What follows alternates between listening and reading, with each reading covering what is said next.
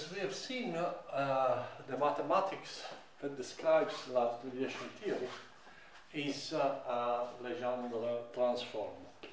So it's important to spend some time on why does this particular mathematical construction arises, and why this and what is its meaning. Okay, so I remind you that the problem of large deviation theory is to compute the large deviation function that, I remind you, is minus the limit of as n goes to infinity, 1 over n times the log of the probability of the event that in a sequence of n IID random variables you get a sample mean, a mean of the arithmetic mean of the variable, which is equal to x bar, which is not necessarily equal to the expected value. And as we have said, well, this turns out to be given by the minimum over all probability distribution in a particular set, or in the set where the expected value under this distribution P of x is equal to x bar of a function which is the Kullback-Leibler divergence between P and the original distribution Q. Okay. So the function that we want to compute is the solution of an optimization problem over a very high dimensional space, which is the space of all distribution. So in general, we can think of a general class of problems of this type. We want to compute a function I of x, which is the minimum over a high dimensional space, subject to a particular constraint. Now this constraint is a linear constraint. Let me write it like x of p is equal to x bar of a generic function u of p that in our case is the Kullback-Leibler divergence. Okay, but in general we want to solve this problem, and one property that we need to use is that well, this function u is convex. Okay. This means for this problem that this problem has a unique solution. Okay, so generally I can represent this problem in a space where here I put the value of x bar, and here I put the value of u. So for every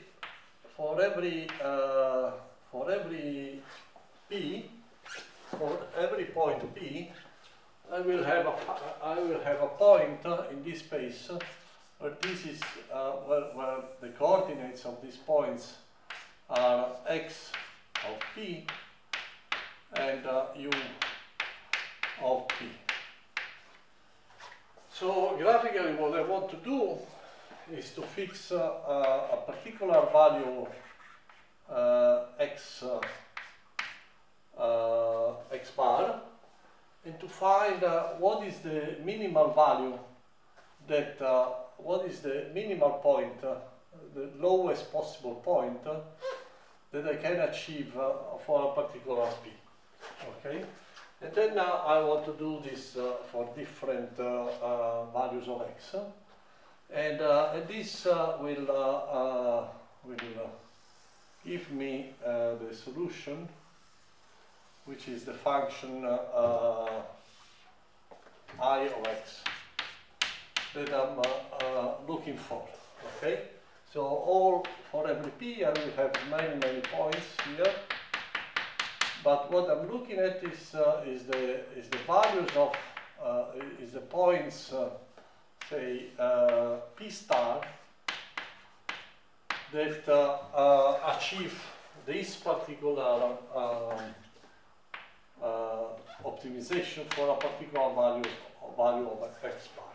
Okay, so this is our problem, and so how do we solve a constraint optimization problem? Well, we introduce Lagrange multiplier. So we rewrite this problem as a problem where we take the minimum over all p of the maximum over, we introduce a variable h, which is the Lagrange multiplier, and we write this in this form.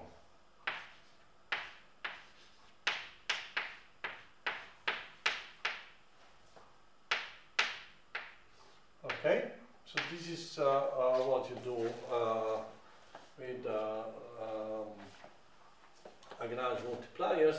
So you can check that this, so when you extremize this function with respect to h, you impose that x of p must be equal to x bar, and you can check that this is a maximization problem in h, because you want to maximize this function,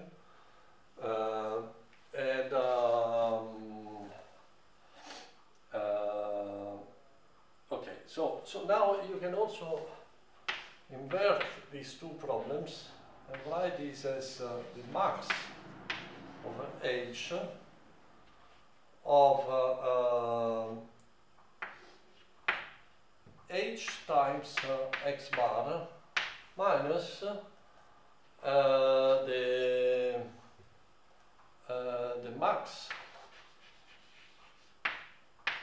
over p of h times x of p minus u of p. Okay, so I've just rewritten the same problem. Now you see that here we have a different problem, and we can find the solution of this problem is a function of h. Okay, so we write this as this function that realizes this maximum and solves this problem as phi of h. Okay, and so you see that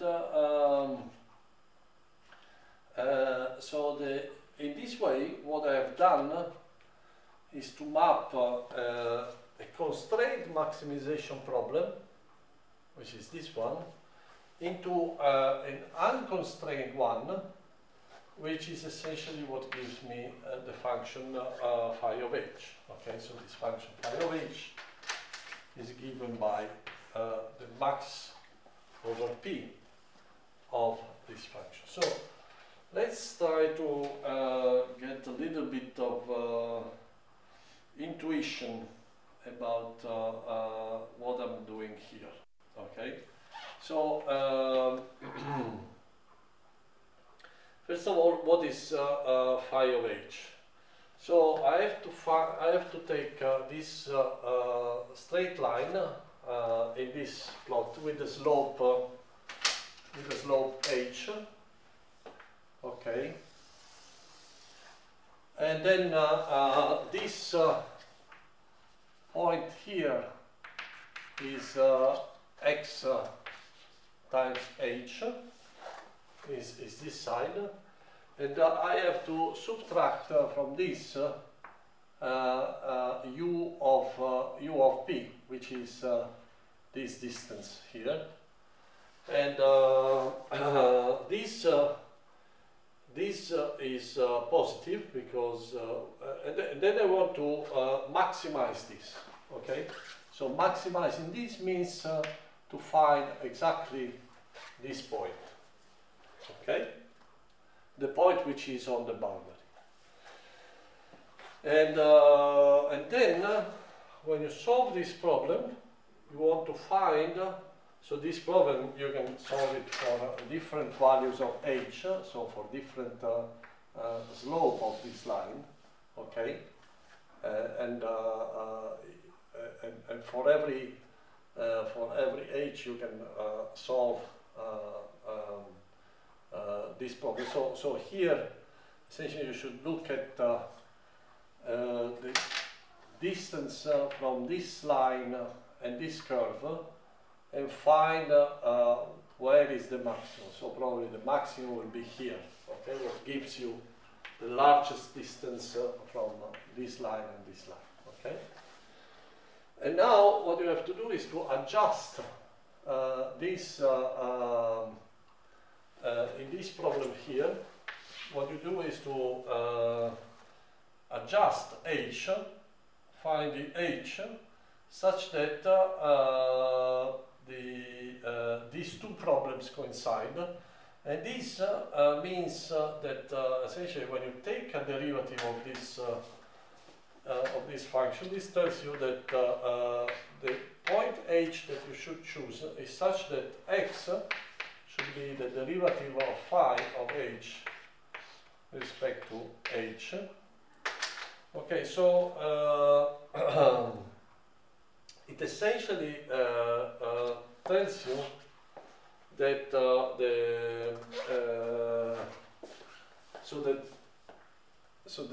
if this distance is maximal, so this means that this curve should be tangent to this point here, okay? So and this line here, so we should be parallel to that. Sorry,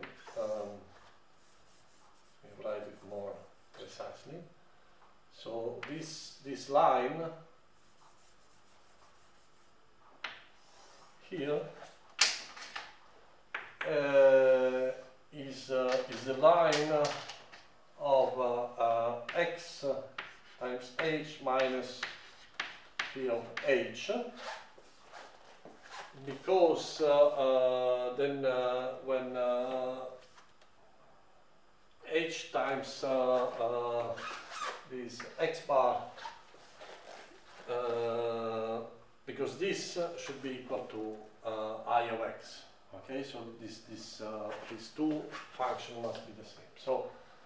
So this point here corresponds to minus phi of h, is the point where this line crosses the y-axis, and the optimization of this function over h tells you that the slope so the function phi of h, that x bar is given by the derivative of phi of h given h. So now if you plot this function here as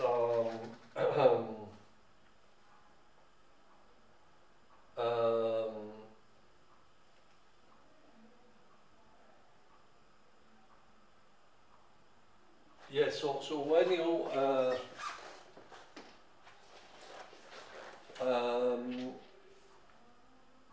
when you solve this problem here, okay, so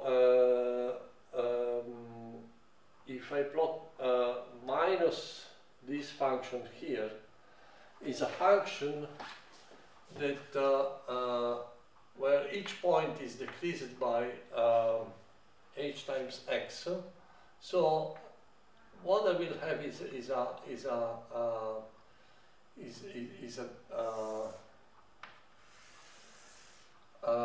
modified function which is u of p minus x of p times h.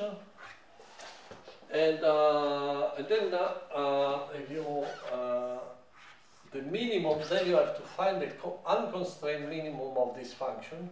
And the unconstrained minimum of this function is this one, and that is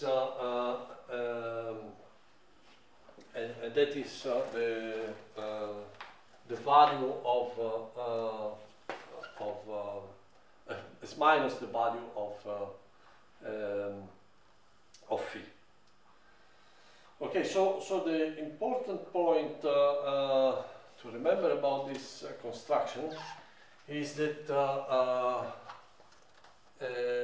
you want to by the Legendre transform you want to change variables in an optimization problem in order to map this optimization problem into another optimization problem. Okay, and in this way you not only transform the dependent variable, but you also change the function. And in order to preserve the fact that in both representations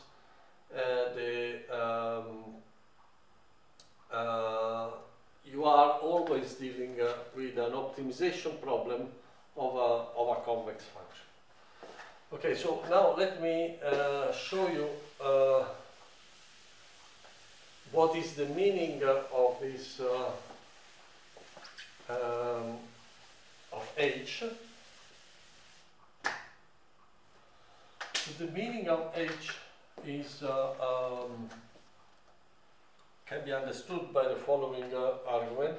So let us look at the solution of this problem for a slightly different value of x bar.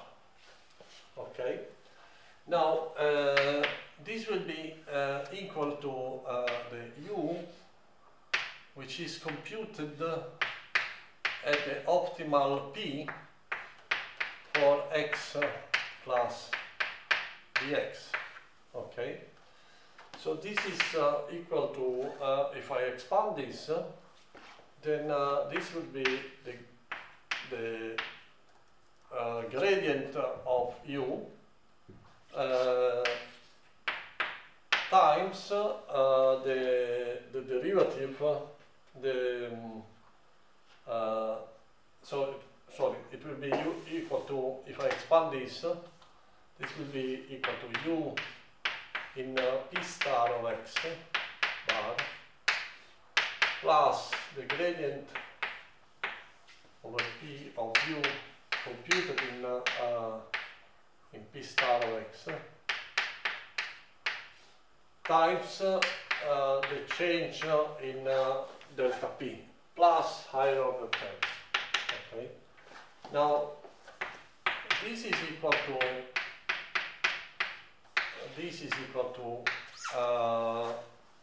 the solution of this problem, because p star is the solution of this. And then here you have this delta p star, and now the gradient over p of u, because you are solving this problem with this constraint, so when you write this problem as a problem with when you write it as max on h of the minimum over p of u of p minus h times x of p plus h times x bar. Okay, when you write it like this, you see that in the first order condition for this maximization problem, you see that the gradient of p at p star must be equal to the gradient of must be equal to h times the gradient of x. Okay. So if you substitute this condition there, then you have h times the gradient of p of x of p times the delta p star plus higher order terms. But you see from here that this object is nothing but the x bar, because it's just the change in x if p star goes to from p star to p star of x plus dx. Okay, so this is exactly equal to dx. So the solution, the end result of this is that to lead in order in dx, this is just I of x plus h times dx bar. And so this tells you that h is equal to di dx bar. Okay.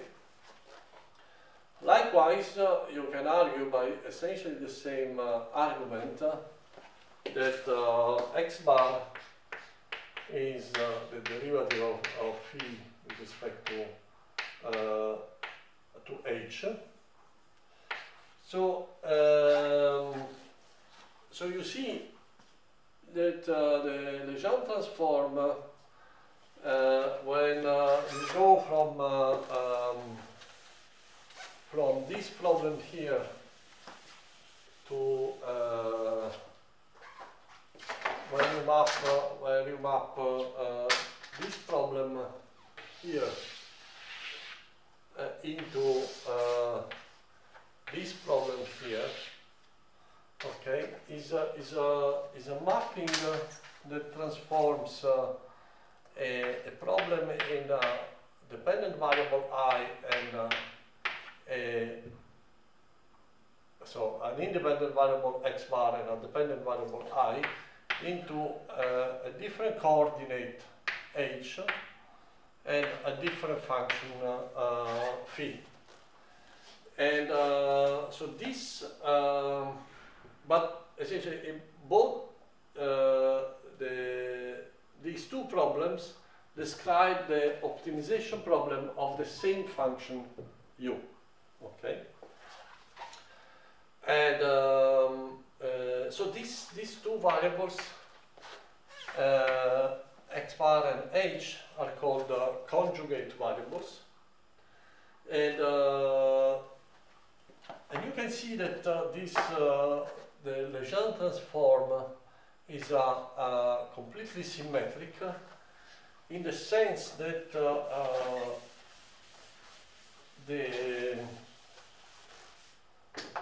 so if you write so when you set say h at the solution of this problem, then you can write that the solution of this is given by, say, h of x bar times phi of h of x bar times x bar minus phi of h of x bar, where this h is the solution of is the solution for this particular problem in this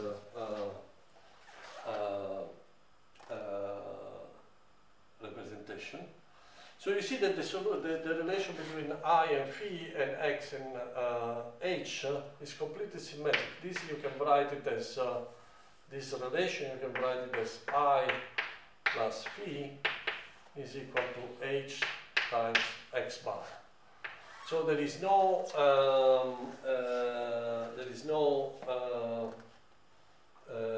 distinction between these two representation of this optimization problem.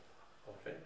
Indeed, you can easily show that by what I wrote before, that if you Legendre transform phi, you get I, and if you Legendre transform I, you get phi. Okay. So there is a very nice paper that discusses the Legendre transform, and I will put it on the website.